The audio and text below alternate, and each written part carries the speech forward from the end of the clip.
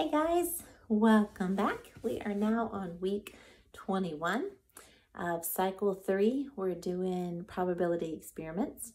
Again, we're going to start out this week by defining probability. Probability is the mathematical study of chance. You've got it now. And why do we study probability? In CC and in science time, we study probability to help us know God's world more and to start to learn the grammar of the tools and how to know when some things could just happen or could not have just happened when we get to bigger concepts and ideas later on. So that is the definition and why we study it. And each week we're getting again a little bit deeper into probability. The first week we were very concrete with talking about probability dilemmas.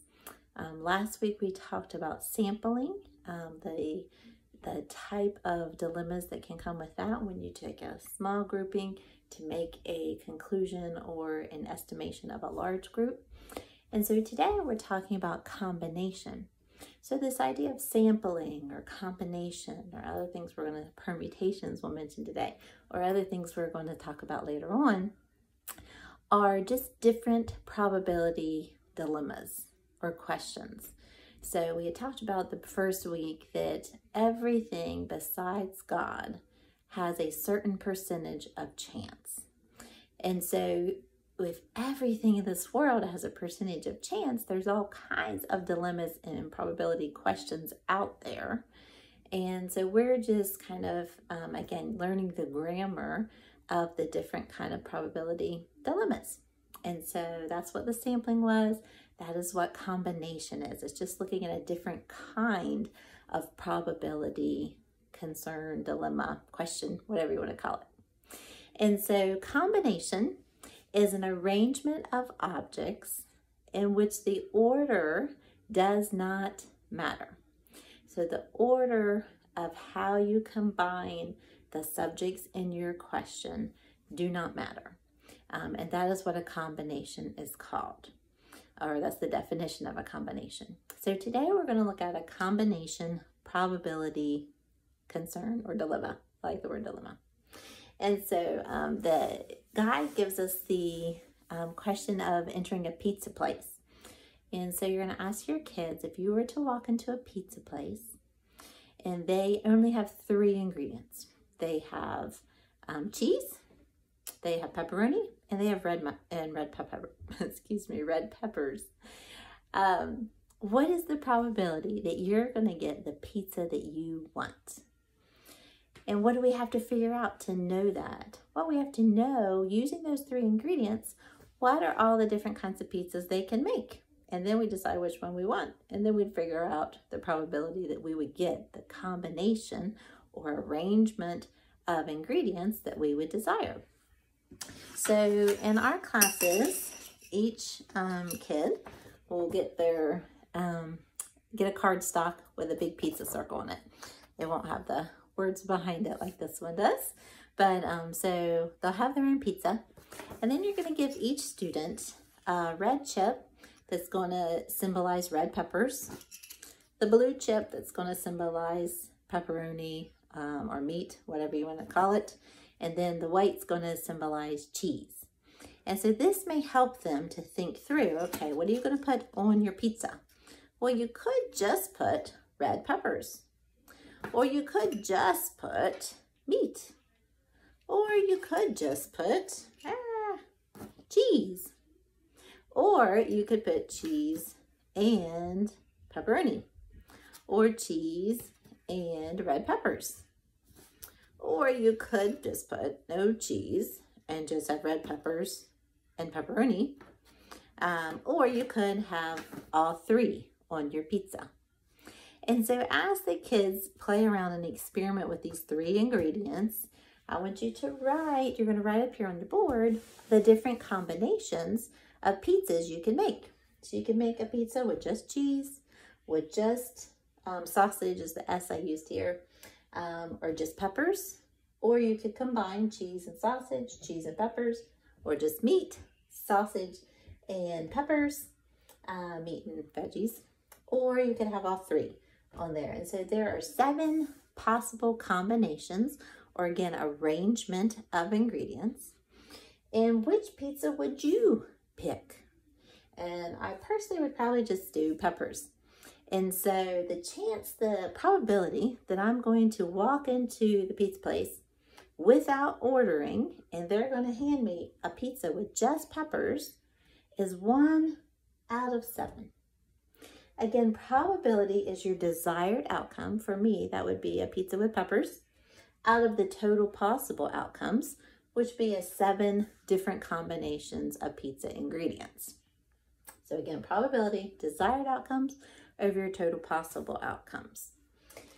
And so once you've done that and the kids have figured out, now you cannot order your pizza at this pizza place because it's a probability pizza place. And so if you were to order, then that takes away the dilemma for the most part, if they're a dependable pizza place. But that should at least lower your probability of not getting what you want.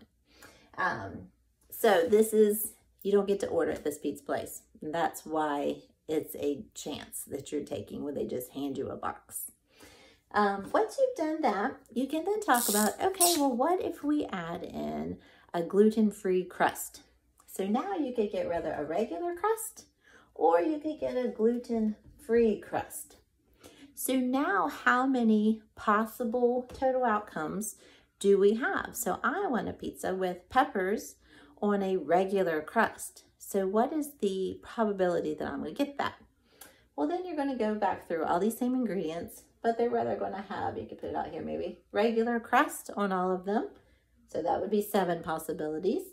Or they're going to have gluten-free crust on all of the same ingredients, and that would be another 7 possibilities. So now we have 14 possible pizzas they could hand me, and I want the pepper with regular crust. So now my probability of getting the pizza I want is 1 in 14.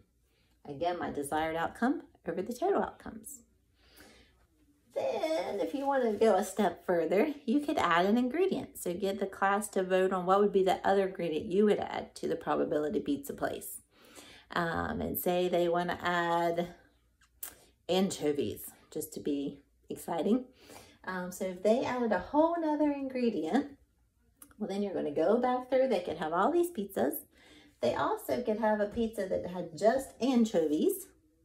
And then they could have all these different ones with added anchovies, which would be another 7. So 8 different types. And so then you would end up with 15 different total possible outcomes if you just added 1 ingredient. So you could continue, especially with the older kids. For the younger kids, I would stop there, obviously. For the bigger kids, you could add more ingredients and continue just to figure out on the board together all the different possibilities that you could have with combining different ingredients. And again, a combination, it doesn't matter the order that you put these ingredients in, they're also going to be on there in whatever pizza you get. And then, so then I would, again, have the kids talk about their favorite ingredients. Why do they like certain pizza things? The little ones, they could then, or all of them at the end, could draw their favorite pizza on their pizza crust here with their favorite ingredients and kind of go from there. Then you probably will still have some time. So then I would talk about this idea of combination probability dilemmas in our world. What are other combinations that we might deal with on a day-to-day basis? Well, a classic one are clothes. And so I kept this one simple for our purposes. For the bigger kids, you could make it more complex. But for the younger kids, just keep it simple. So say I needed to pick a top and a bottom to wear each day. I have 1 short sleeve shirt, 1 long sleeve shirt, 1 pair of shorts, and 1 pair of pants. What is the probability that I'm going to reach in and draw the shirt I need and draw the bottoms I need to fit the weather that day? Well, your possible options are short sleeve, and A is for athletic, because I don't want to use another S. So athletic shorts or I could get short sleeves and pants, or I could draw out the long sleeves with my athletic shorts, or the long sleeves with pants. So if it was a nice warm spring day like we had a couple of, or a cold rainy day like today, if it was a cold rainy day today, I'm going for the long sleeves and pants. And I have a 1 in 4 chance of just randomly drawing that out, the probability of that. But you can do this with different colors, or say you have 6 shirts and 6 pants, all that are the same. How many different combinations, or you could do different color shirts and different color pants if you wanted to. How many kids could you clothe? That kind of thing, with just combining them randomly. So clothing is a great combination probability. You could also talk about cupcakes and icing, or the difference. You could do different flavored icings as far as in other toppings, so sprinkles and chocolates and everything else. So you could do another food one with that. Then for the older kids, though, you could mention just in passing this idea of permutation. So permutation is when order does matter. So the classic little thing there is that combination is grouping things. Like we are here, we're grouping clothes. Doesn't matter what I reach in and pick out for my clothes.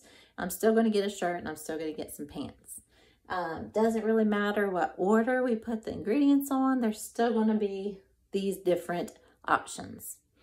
But permutation would be if you're going to list things, specifically like giving places in the science fair. You're going to have a first, second, and third place trophy. So if you're going to do that, the order that you do that in will change your total outcomes for each one. So if you give, say you have 20 kids, you give one first place, then your options, your total probability for how many total outcomes could be for second place is going to be 19 instead of 20. Your third place, now you already have a first and second place. Your third place, your total outcomes is going to be 1 out of 18. And so it's going to change your actual total outcomes and your actual probability solution. And so order does matter. Even though there's a group of kids, the order, because you're doing a first, a second, a third, it matters. And that's called permutation. Apparently the mathematical joke is that a combination lock should have been called a permutation lock, because the order that we do those numbers in actually matters. Obviously, if you do them out of order, it won't work. And so even though it's a combination, a group of numbers we're using, the order does matter, and that is called a permutation instead of a combination. Get my words all mixed up. Okay, hope that makes sense, and have fun making pizza.